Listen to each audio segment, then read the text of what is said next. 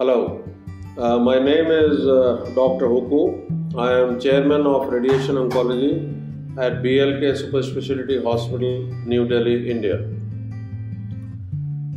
In the multidisciplinary treatment of cancer, radiotherapy plays a very important role, and we see that more than 70% patients of cancer will need radiotherapy during their treatment, either along with surgery or chemotherapy or alone.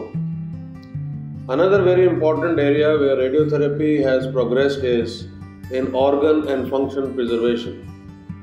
Now we see that the surgery is done for a small part, and for the cure of cancer we are depending on radiotherapy. For example, if somebody has cancer of the larynx or the voice box, we can cure that patient in early stage only using radiotherapy. Earlier, if surgery was done, the patient had to lose the voice. So now we have a cure along with voice. That is true for many other cancers like breast cancer, where women can preserve their breast, and we can control cancer by giving radiation therapy. There is no need of removing the breast. Similarly, there are a number of areas in the body where radiotherapy can be used very usefully. Now, when we talk of curing cancer or organ and function preservation, we are also talking about a good quality of life for the patient. A good quality of life means that when we deliver radiation in radiotherapy treatments, we should keep the radiation dose to the normal tissues as low as possible so that the complications are minimized. In doing so, we have various new techniques which are available to us.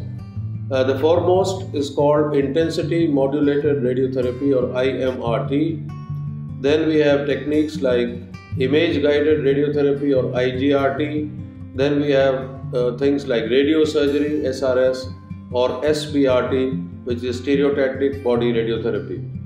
All these modern techniques have only one aim: to deliver the highest dose to the area where it is required, that is the cancer, and to keep the radiation dose to the surrounding normal tissues to the minimum. By using these techniques, we have not only been able to reduce the complications, but we have also been able to increase the dose to the cancer-bearing tissue.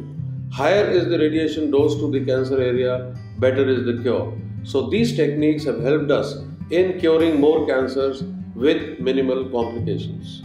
That is what we do at BLK. We have all these facilities available under one roof, and we have been serving our patients from India and overseas very effectively using these techniques over the last many years.